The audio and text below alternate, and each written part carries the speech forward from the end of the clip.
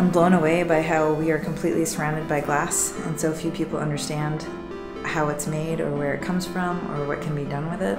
And I take so much enjoyment out of being able to use this really mysterious and beautiful material on a daily basis. It's one of the only materials I know of that you can work hot and have it be viscous and moving, and then it freezes up on you and it becomes fragile, and the ability to shatter it is just so unique.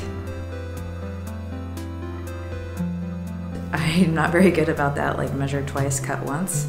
The great thing about glassblowing is it's not forgiving, but it's very in the moment, and you make a mistake, you need to learn how to fix your mistakes.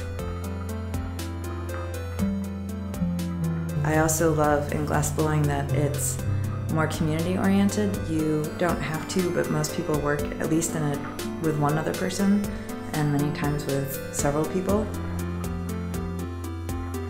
It's so fulfilling to be able to work with a group of people, get along with them. You start to know each other, you know what the other person is going to do. It's fun. It just takes so much time to get good at it, and then on top of it, it's incredibly cost prohibitive.